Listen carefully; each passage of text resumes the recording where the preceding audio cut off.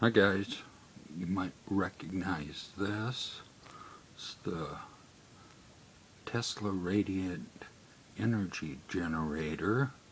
I finally got myself some germanium 1N34 diodes to get this thing to work. The silicone diodes, I couldn't get anything out of those or anything, so I wanted to show you some neat things that I found out with this. Right now, what I have it hooked up as, I just have those two alligator clips there are my leads to my multimeter, which you can see I'm reading 2.84 volts. And this isn't under load yet. I'm going to show you what a load looks like on it.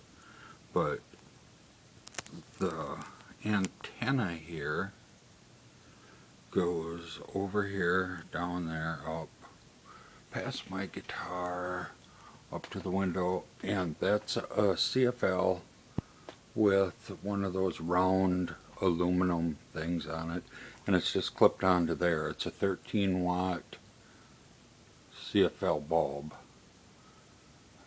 and I got this idea to hook it up to there from another YouTube user. I don't remember his name offhand.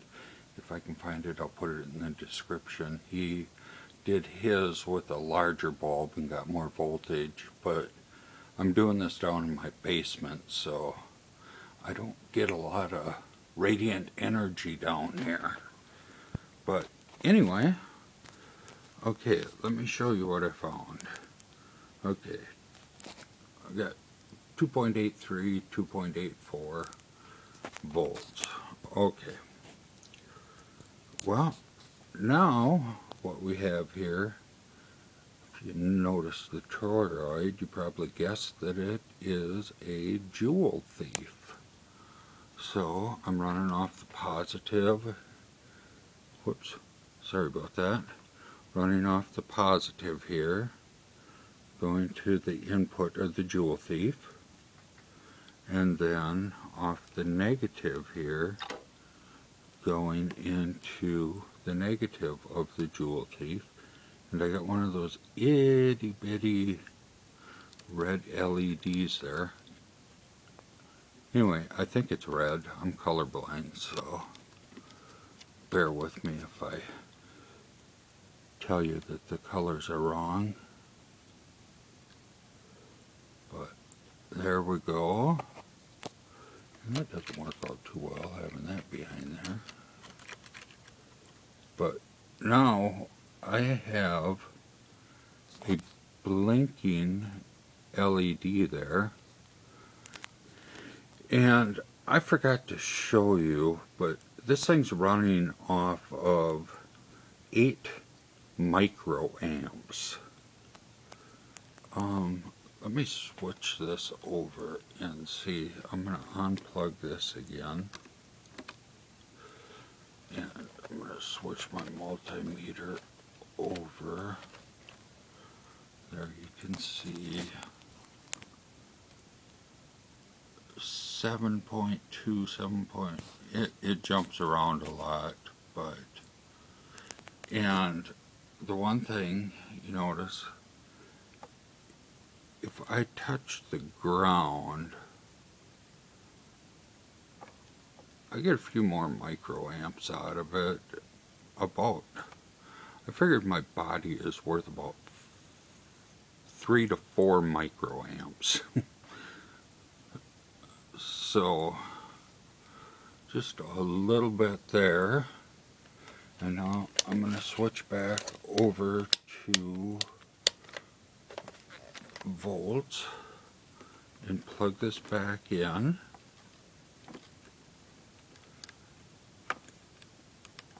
And we'll get her blinking again. And I tried this with a 2N4401, I think that's what they are, MPS A06 and 3904, I believe it was, and all three of those seem to work. I didn't find any of them that worked any better, really. But they got them to blink. And now if you look at the blinking, I'm going to touch my finger here to the ground again. And our blinking speeds up, not touching it. Okay, touching it. Not touching it. Touching it. Not touching it. And touching it again. Okay, I thought that was pretty interesting. Now the other interesting thing I found is, let me turn off that light, and I'm going to pull this transistor out of here.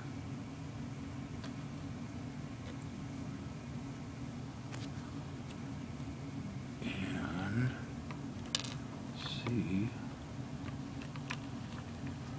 No. That's with no transistor.